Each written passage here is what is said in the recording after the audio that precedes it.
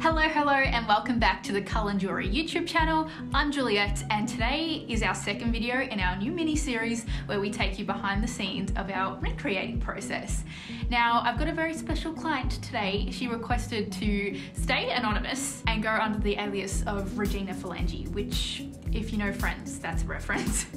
So she requested for us, or for me, to take her behind the scenes of creating her ring.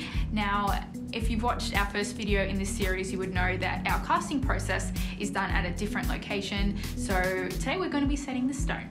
So we'll be going into the workshop with our jeweler Michael to give you an inside scoop of how we set our stones. But first, like we did last time, let's do a quick rundown of the ring we're creating today. Now Regina has picked out our gorgeous Emma setting, which is a classic oval solitaire with a hidden halo, and this one is in platinum.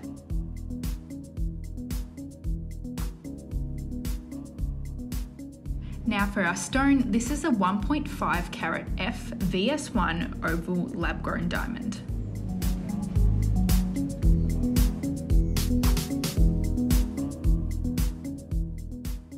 As always, starting off with burring the inside of the mount, and this is just creating the stone seat.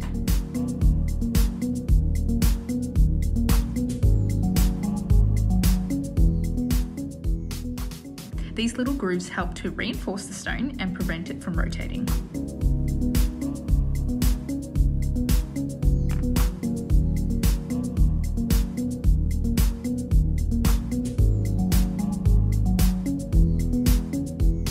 We then see Michael filing the inner part of the claws, and this just flattens that edge so they sit nice and flush with the stone.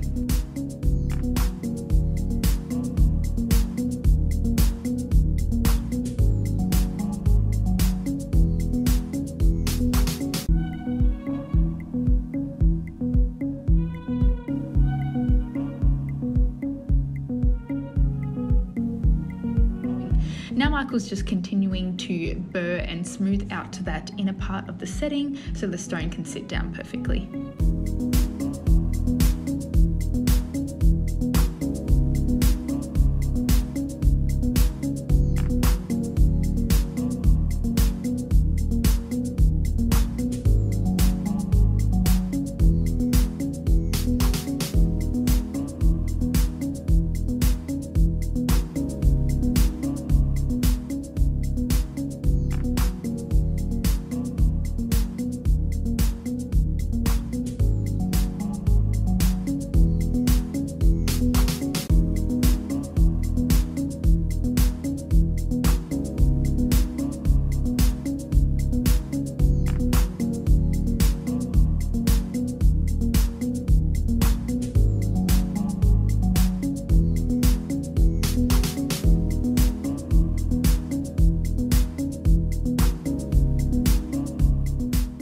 Now we're up to the fun part, the process of securing the diamond, where we see Michael bending the claws over the stone.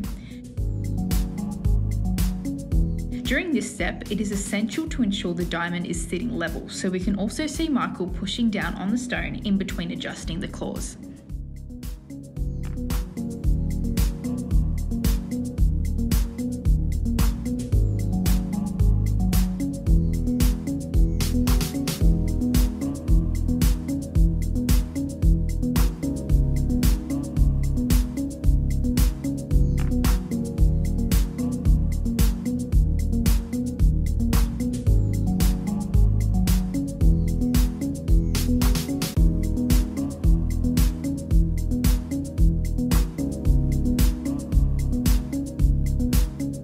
The next stage is filing the claws, which is done with a safety edge file to ensure it does not damage the stone.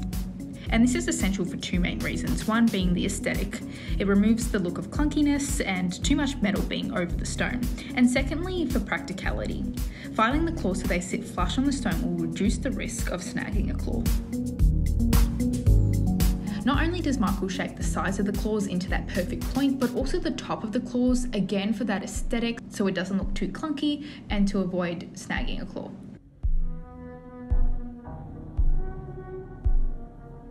It's during this process as well where a technique called hammer setting is used on the claws, and that again is to further set them down so they are as flush as possible.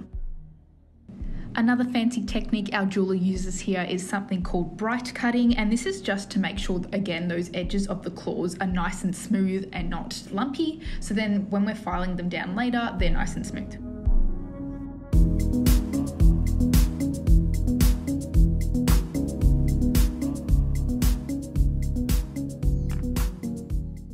Now just smoothing and perfecting the top of the claws.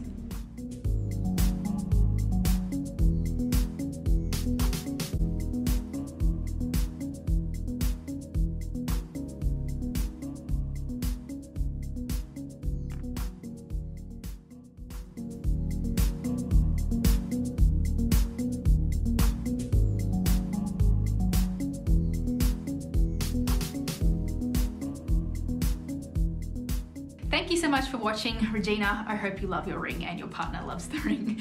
Now, as always, if you'd like me to film your ring, leave your name below or send us a DM with your information and I'll try my best to film it. I can't film everyone, but if you're lucky enough, I might just pick your name out.